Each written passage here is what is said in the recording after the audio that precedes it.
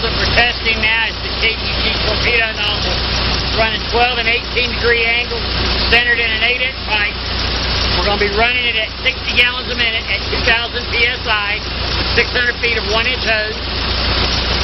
We should be running at about just under 58 gallons a minute real flow with an operating pressure of approximately 1,650 psi.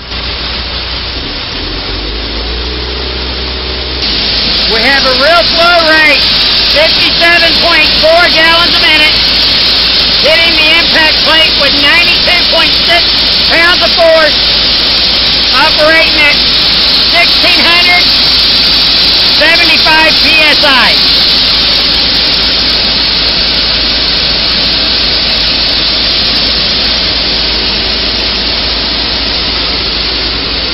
We ended up with a peak load performance of 97.2